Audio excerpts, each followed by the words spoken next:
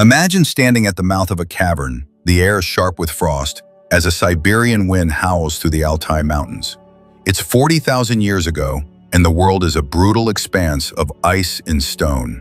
Woolly mammoths trample the tundra, their trumpets echoing across frozen valleys. Cave lions lurk in the shadows, their roars a warning to any who dare trespass. This is the Ice Age, a time when survival hinged on cunning, strength, and the bonds of kin. In this unforgiving landscape, our ancestors, Homo sapiens, weren't alone. They shared the earth with other humans, cousins who hunted, loved, and dreamed under the same starry skies. Among them were the Neanderthals, stocky and resilient, and another, more elusive group, the Denisovans. Their story, hidden for millennia, begins with a single bone unearthed in a Siberian cave, whispering secrets of a lost world. Today, we'll journey into the heart of prehistory to uncover who the Denisovans were, how they shaped our species, and why their legacy matters. Buckle up. This tale of ancient kinship will grip you until the end, revealing how the echoes of the Ice Age still resonate in our DNA.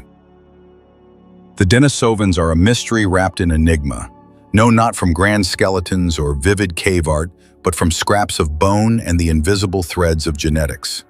Their discovery rewrites the saga of human evolution, proving our ancestors didn't walk a solitary path, but danced a complex waltz with other hominins.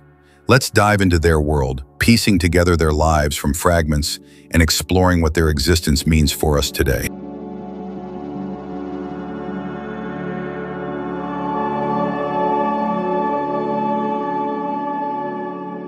To grasp the Denisovan story, we must first paint the prehistoric canvas they inhabited. The Altai Mountains, 300,000 to 50,000 years ago, were a frozen fortress of rugged peaks and windswept valleys.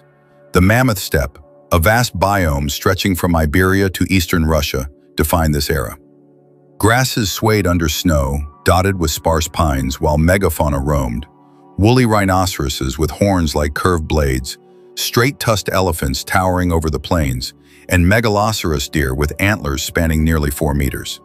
Predators ruled the shadows, cave hyenas with bone-crushing jaws, Eurasian cave lions twice the size of modern lions, and herbivorous cave bears that fought fiercely for shelter.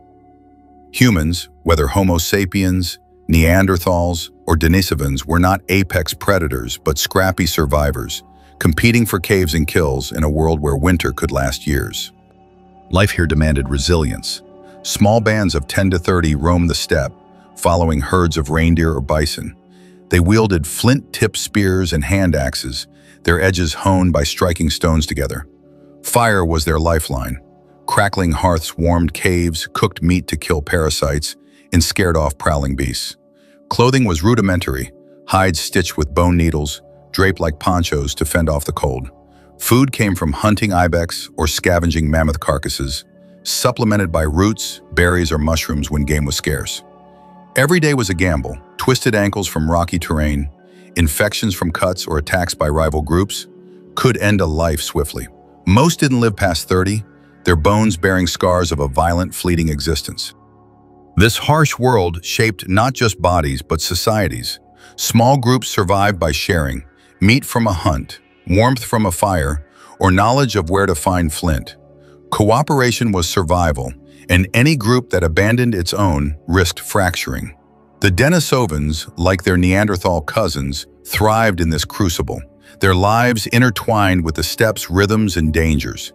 Their story begins not with grand monuments, but with a single, unassuming relic that changed everything.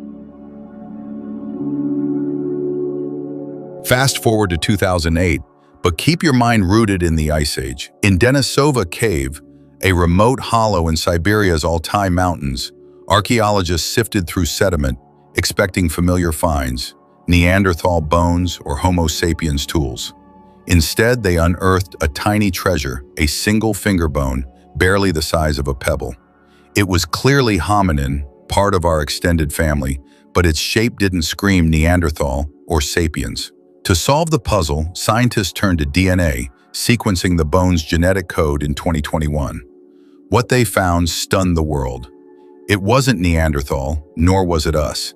It belonged to a new branch of humanity named Denisovans after the cave that cradled it.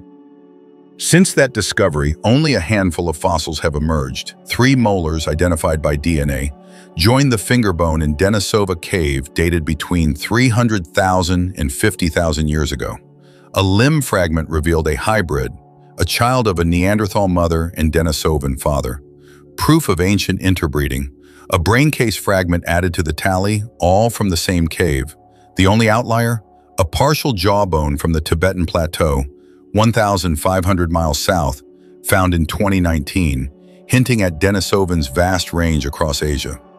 These scraps, teeth, a finger, a jaw, are all we have.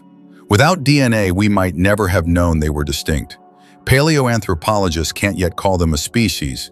That requires more bones to define unique traits. But these fragments tell a story of a people who walked the earth for millennia, leaving whispers in the genes of those who followed. This scarcity fascinates me. In a world of blockbuster fossil finds, like Lucy the Australopithecus or Neanderthal skulls, the Denisovans are ghosts, defined by what we don't see. Their fossils are so few, yet their genetic footprint is vast, suggesting a widespread, adaptable people. This contrast underscores the power of modern science. DNA unlocks secrets bones alone can't tell. Let's explore how these invisible traces reveal their lives and legacy.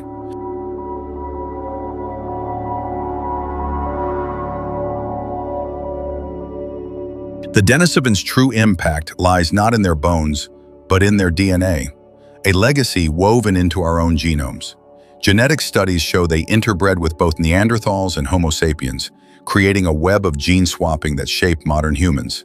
In Southeast Asia and Melanesia, particularly among Papua New Guineans, Denisovan DNA makes up to 4% of genomes, far higher than the 1.8 to 2.6% Neanderthal DNA in Europeans and Asians. A 2019 study revealed even more.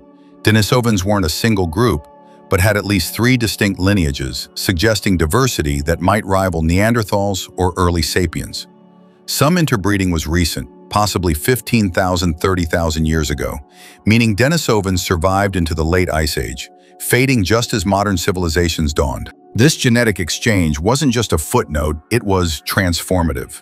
Take modern Tibetans. They carry Denisovan genes that regulate hemoglobin, letting them thrive at high altitudes where oxygen is scarce. Without these mutations, life on the Tibetan plateau would be grueling. Similarly, Inuit populations in the Arctic have Denisovan-like genes for brown fat, which stores heat in freezing climates. Other variants, tied to immune systems and skin pigmentation, likely helped our ancestors adapt to new diseases or sunlight levels as they migrated across Asia. This wasn't random mixing, but evolution in action. Denisovans, adapted to harsh environments, passed on survival tools through hybrid children, giving Homo sapiens an edge in colonizing diverse lands. Our species didn't conquer alone. We absorbed strengths from our cousins, blending their resilience with our innovations. Denisovan genes suggest they were masters of adaptation, perhaps roaming high plateaus or frigid steppes with ease. Their interbreeding with Neanderthals, like the hybrid child in Denisova cave, paints a picture of fluid boundaries, groups meeting, mating, and merging across the mammoth steppe. This wasn't a clash of species, but a collaboration, one that echoes in our DNA today.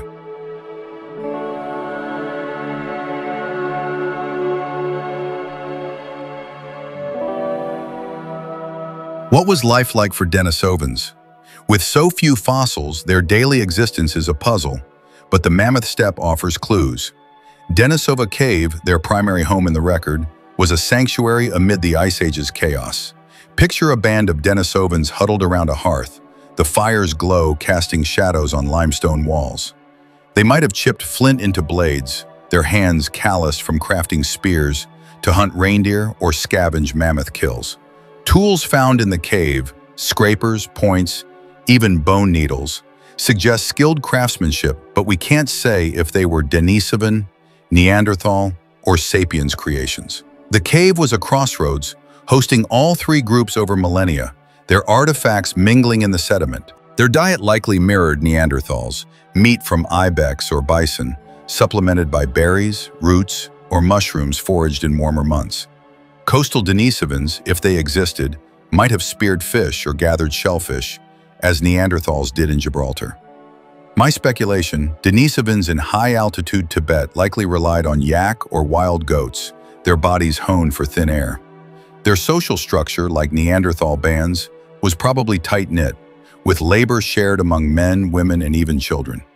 Elders might have taught tool-making, while hunters tracked herds across the steppe, signaling with shouts or bone flutes. Artifacts found in similar contexts suggest music or communication. Culturally, Denisovans remain elusive. Did they bury their dead with flowers, as some Neanderthals did? Did they carve cave walls or wear feather ornaments? We don't know, but their interbreeding suggests social encounters, perhaps trading tools or sharing fires with sapiens or Neanderthals. These interactions imply a proto-culture of exchange, not just genes but ideas, tools, or stories. Denisovans might have sung of mammoth hunts or painted ochre symbols, their voices lost to time. Their high-altitude adaptations hint at a people who climbed mountains, both literally and figuratively, pushing human limits in ways we're only beginning to understand.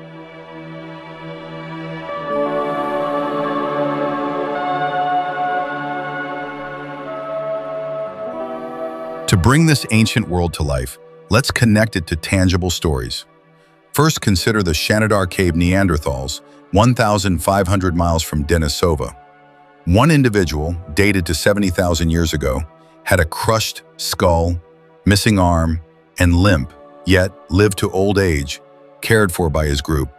Picture his kin sharing bison meat, guiding his steps across icy slopes, a mirror to how Denisovans might have nurtured their own. This care wasn't charity, it was survival, ensuring group cohesion in a world where every member counted. Now look at Otzi the Iceman, a 5,300-year-old Homo sapiens from the Alps.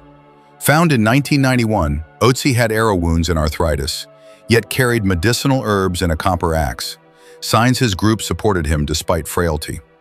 Imagine Denisovans doing the same, applying plant salves to cuts or carrying an injured kin to safety. Modern parallels exist too. The Hadza of Tanzania, hunter-gatherers who share food with elders, even those too weak to hunt. A blind Hadza woman might weave baskets, her family ensuring she eats, echoing Ice Age bonds. In World War II, soldiers carried wounded comrades through battlefields, just as Denisovans likely bore their injured across the steppe. Even animals reflect this. Dolphins lift sick pod members to the surface to breathe, suggesting care is primal. Today in rural Mongolia, nomadic herders share yak milk with the elderly, their tents a modern echo of cave hearths. These stories show compassion wasn't unique to Denisovans, but a thread weaving through time, from ancient steppes to modern villages.